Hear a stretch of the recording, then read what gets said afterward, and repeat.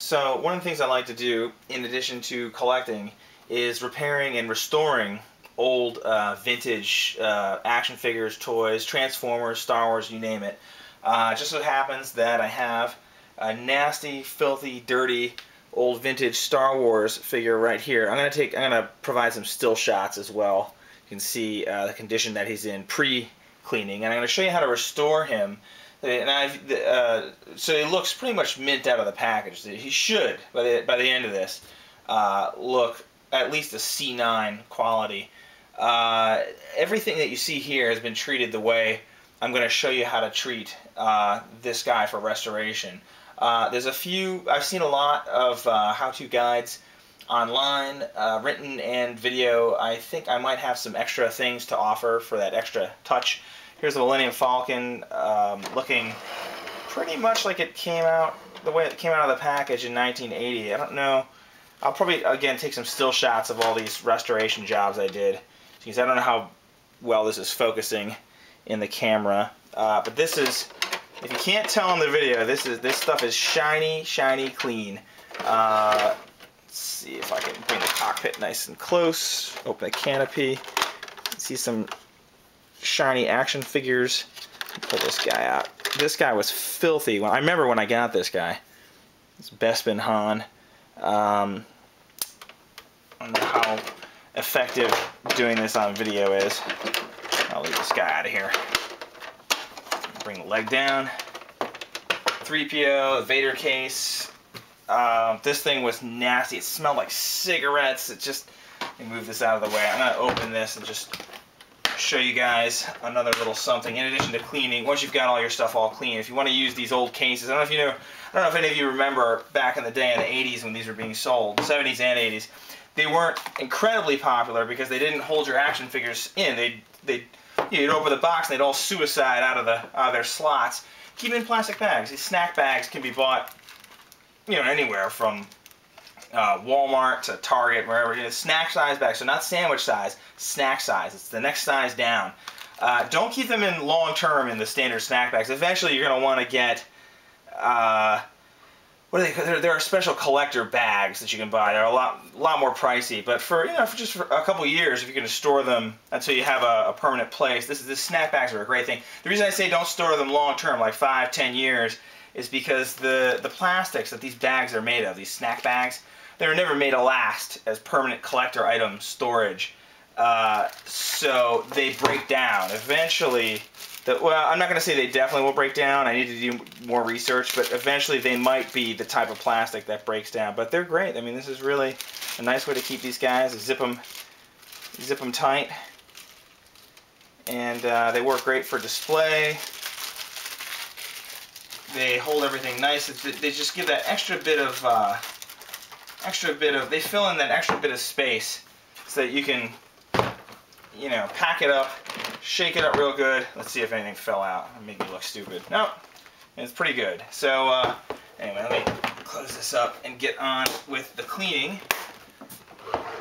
So again, as I said, in addition to the tips you probably already know about using dishwashing detergent to clean your action figures and using a brush and this and that, hopefully the extra things I'm going to provide you with here will take your vintage restorations to the next level.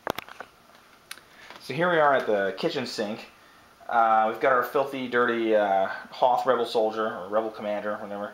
I want to just show everybody what I've done with this toothbrush here. This is just a cheapo, I think it was a dollar store toothbrush or something like that. So what I did was I took some scissors and I snipped down here, so this end is shorter and this end is longer. And the idea, probably you already know before I say it, the longer bristles are for the flat, large areas. Just want to get a lot of coverage. And the short bristles are for those more detailed areas. You want to dig in on the face and some of this detailed stuff. I don't want to pull this so close to the camera that it gets out of focus, but if you can see these very detailed areas in his back here, you want to really get in and see, I don't cut the bristles so short that they're gonna damage the paint. I don't know that they would anyway, but it's still, this is about as short as you need. This is nice and stiff, just right about here. It's about a centimeter or so. Anyway, I'm gonna get right to work. So what else should I say before I start scrubbing? Yeah, get the water nice and warm. We're gonna use this is pretty warm. Not so hot that it burns your hand, just warm. It probably doesn't even make a difference. I'm going to use just regular old, I got Palmolive antibacterial here. You never know where these guys have been. I got one case of these guys one time on Craigslist, and they smelled like cigarette smoke. And then after I had paid for them, the guy disclosed to me that the building that he lives in has a rat problem. Rat droppings everywhere. I was like, great, wonderful. So I always use antibacterial. Let's just put it that way. So you get in there, and let's see if the camera can get this. You really want to get in there and just scrub everything down. Take your time, pull the arms out like this, you see. Get under there, you know. Same thing with the legs. You want to get in that crotch area. Get one leg back, one leg forward. Same thing the other way. Pull the legs the opposite directions. Make sure you get everything. Lots of coverage.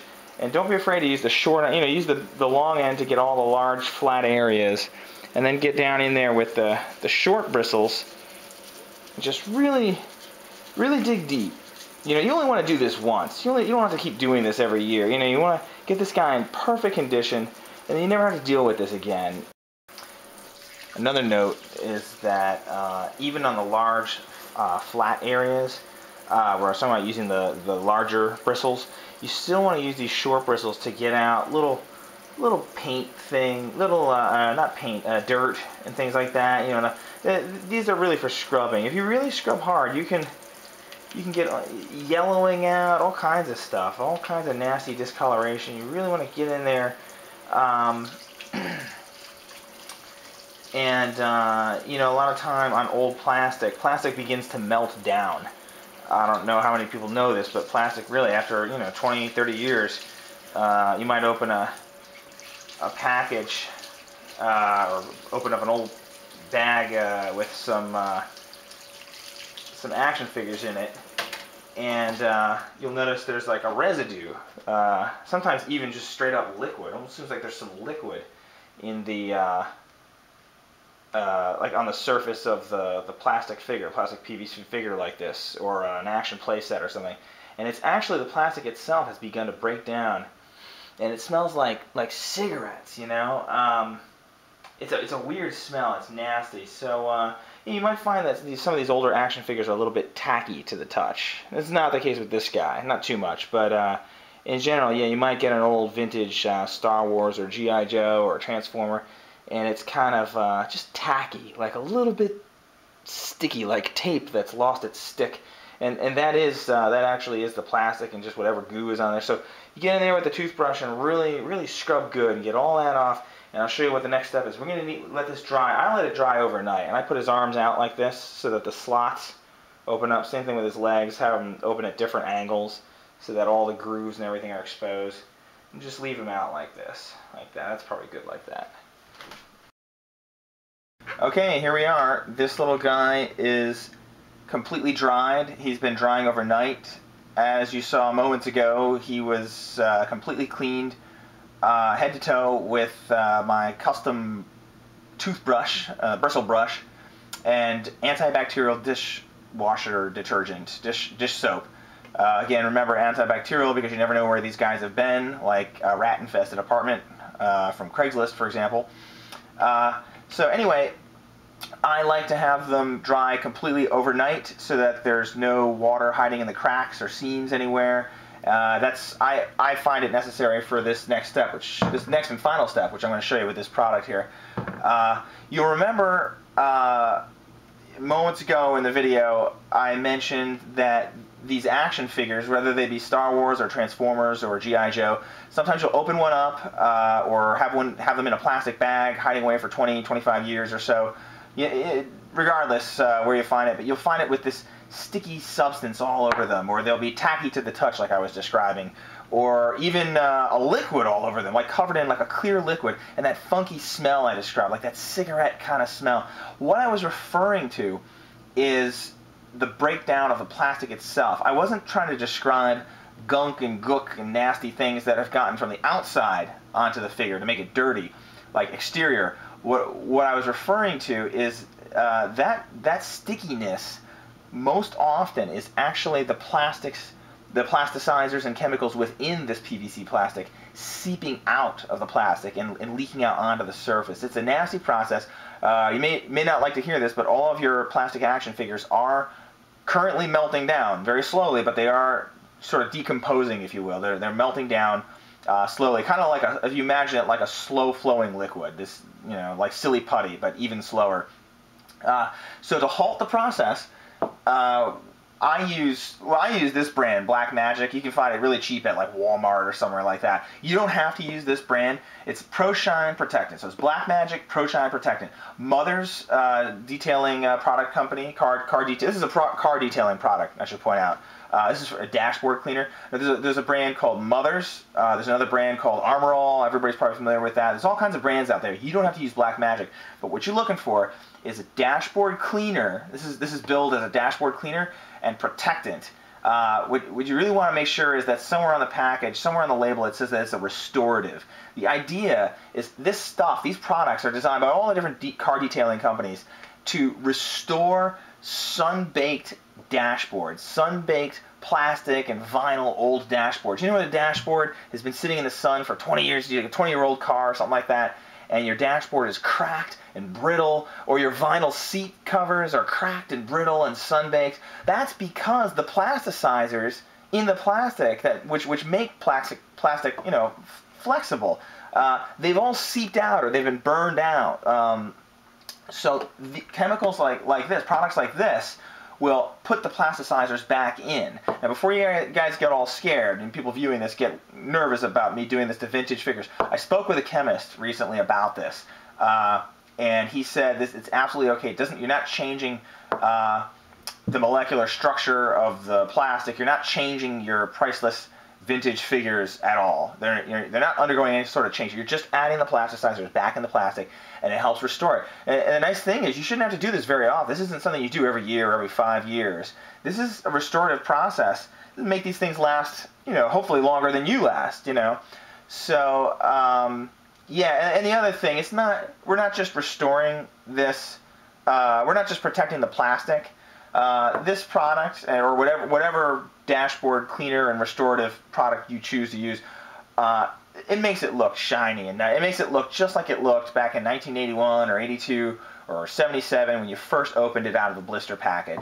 So I think that's all I need to say about that. I think I'm going to go ahead and start polishing this guy up. So let's go ahead and do it. It only takes a minute to do. It's really quick. There we go. I don't need to shake it or anything like that. I'll just put a little bit of cloth. Actually, that was actually a lot, but it doesn't matter. Just get it all in there. I like to just rub it all over them first, and then we'll get in the cracks and things like that. You basically just kind of towel them off as if you had just gotten out of the shower, and just get it all over everywhere. And you want to really, I like to really work it in. Just work it into the plastic, Same thing as you would do in your car. You get in there with, I don't know if anybody watching this has done any car detailing or detailed their own car, but when you're using this kind of chemicals on your dashboard or plastic fixtures or anything on the car, you really rub it in. It says to rub it in, to really, buff it into the surface. Let's do one more squirt there. Okay. I'm going to just use this last bit to get in underneath, get underneath his scarf, everything. Just turn the head around there, get way in there, get underneath the arms, everything. I just want to get every single little bit. And I'll show you what we're going to do next. This is where this is what's going to make the difference. I showed you the comparisons of my already restored action figures, like that Darth Vader or the Bespin Guard, as compared to a figure that was just cleaned and put away. This is the difference. Okay, so now it's pretty much done. So what I'm going to do is I'm going to just grab him by the little toes there. I'm going to put his arms out again, the same way I did when I was finished cleaning. I just get them in this kind of position. I don't know what I want to call this position here, but let's go. And I'm using the towel to touch him. I'm trying not to use my fingertips to touch him, just on the boots here, somewhere where you won't notice. And I put him down like this to dry, again, for a few hours, maybe even overnight all over again. And the reason why is, if you've ever detailed a car with this stuff, if you were to finish polishing your dashboard and then you just left the cloth right on there, what would that do? You know what it would do. It would leave this texture of the cloth. Or same thing with fingerprints. If you were to put a fingerprint on there somewhere, it's gonna, you know, when it dries, that fingerprint will be in there. It's just like buffing a car, waxing a car surface, or what have you. So we're gonna try to touch him as minimally as possible with our fingertips here. Let's get all possible imprints and textures from the towel off. Just kind of rub it and just leave it like that. And that's what we're gonna do. We're gonna leave it for a couple hours. I might even leave it overnight, and then we'll come back and see how he looks. But you really want to have as few points touching any surface as possible. You don't want it to... Anyway, you get the idea. Okay, we'll be back. Okay, so it's been a few hours now. He is dry. He's ready to be handled. Let's take a look. Let's get him out of his push-up position. At least I call it a push-up position, whatever. I guess you could come up with a different name. Let's just call it that. So, yeah, if you look at the boots now, they have a much more polished sheen to them. Let me see if I can get this in focus here. I want to get close enough to see the difference. But here's an existing. This is a guy I used, our friend from Bespin here. I used him as a comparison earlier in the video. You can see he has this shine all over him, and now he does too. Whereas earlier, I'll provide still photos because it's hard to tell on video, but the still photos will really reveal the difference. Now these are identically shiny and, you know, polished looking. Big difference. And as you can see, he is the last one missing. See, Hawthorne Rebel Soldier. He was the last one missing from a complete case set. This guy, I just took him out of here to demonstrate, but I'll put him back in. So when I'm actually done with this video, I'm excited to bag him up and stick him in the spot. I finally have a complete case. I just thought to do this video since it was my last one, sort of my last chance at polishing one of these guys up. So I brought out a bunch of other items, all of which have been treated with the same treatment, the dish soap, and then I'm trying to close in here so you can see the quality, the shininess. Here's all the other characters that didn't fit in the case. All of them have been treated with that Pro Shine Protectant. Here's the Death Star playset I got. When I got this, it was actually new in the box. However, it was, you know, from 1977, filthy. I mean, absolutely filthy. This guy had it, I guess, in his, you know, a family member's attic or something. He took great care of it. The fact that it still had the box and everything was in bags, but it was still, just over the years, it was musty and filthy. Luckily, no decals had been applied, so I was able to disassemble everything. Well, it was disassembled. I was able to take all the unassembled pieces and submerge them in water and scrub them all clean. I made my own. He actually had the original foam, which was totally deteriorated, but I still have it in a bag. But I went online and found, well, there's another video on how I created the replacement foam, but that foam is actually accurate. That's accurate replacement foam. Here's a transformer, same treatment. All of my vintage transformers are treated with the same method that you saw me do to this guy here. Here's Megatron. Look at this. You know, I built this Megatron out of spare parts I got off of eBay. Look at this. I mean, I should have taken before and after photos. Let me zoom out, let me pull out rather, so you can see it without being all blurry and unfocused. Look at that the shine on that. It did not look like that before. The only thing that betrays how it used to look before is you see the sticker is still kind of muddled looking, but everything else looks brand new. And I actually have some replacement stickers on here. I haven't pulled this old sticker or this old sticker off because it's intact enough that I don't think it's a good idea to destroy it. I don't know, I don't like that idea, but this is a replacement sticker. Anyway, Millennium Falcon, which you saw before. Another reason why I have these all laid out for you right now, it's not just to show off. there's some precautions you need to know about before going ahead and doing what you saw me just do with this action figure. And the main precaution is stickers. Okay, Star Wars stickers they actually are okay. So far, I haven't had a problem. They're okay with dish soap. I disassembled the entire Millennium Falcon to protect the electronics. And I wanted to get all the pieces nice and clean individually, you know, thorough. But I disassembled the entire Millennium Falcon, took the 2 half shells, put them in the sink one at a time, and made sure to protect the electronics from getting wet. And the stickers survived. But once you use that Pro Shine protectant, it just eats the glue right up. I mean, the stickers are intact, but the glue goes to hell. Same thing with this thing. So if you're going to do Star Wars playsets, anything with actual stickers, any Star Wars Kenner stuff, I should say, not Hasbro, but the original vintage Kenner stuff that has stickers on it, you're going to want to protect those stickers before using the Pro Shine protectant, or just don't use Pro Shine protectant, or you might want to do what I did and have a set of replacement stickers handy nearby. You can go to ericstormtrooper.com. I think that's right. You might have to Google it. He's got stickers you can print out yourself, or if you want the genuine, the high-quality reproductions, you can get them on eBay for $4 for the Millennium Falcon stickers. I think it's about $4 for the Death Star playset. Same thing with the Rebel Transport here. But Hasbro's, whether it's vintage or modern Transformers, the stickers are great. All these stickers, these original stickers, were hit with the Pro Shine protectant. They didn't move, they didn't budge, they stayed intact, no problem. These stickers look sort of metallic. They're much different finish to these Transformer stickers than the paper the paper Kenner stickers. So Transformers, safe with Pro Shine protectant, dashboard cleaner. Star Wars, not so safe when it comes to stickers. So again, have some replacement stickers nearby, or make your own, or just avoid hitting the stickers themselves with the Pro Shine. That's actually what I did. This Rebel Transport got hit with Pro Shine. I just avoided the stickers. I went around the stickers. It's a little tough, but it's not impossible. So I believe that's it.